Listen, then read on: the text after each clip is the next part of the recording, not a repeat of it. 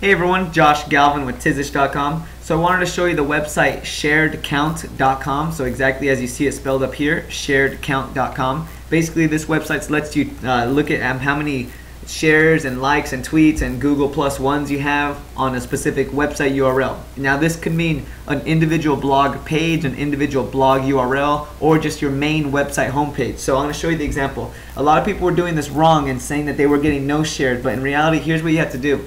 See where it says enter your URL, enter it like the following.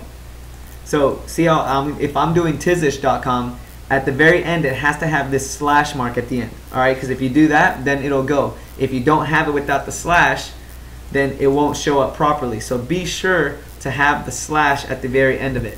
And then you'll be all set. After that, just go ahead and hit submit and you'll see your results come up. Another quick item just to share, I'll go ahead and hit submit. Another quick item to mention on this is when you see the Google plus one counts and shares, you have to understand that you may not see. So right now, see how it says plus ones 60.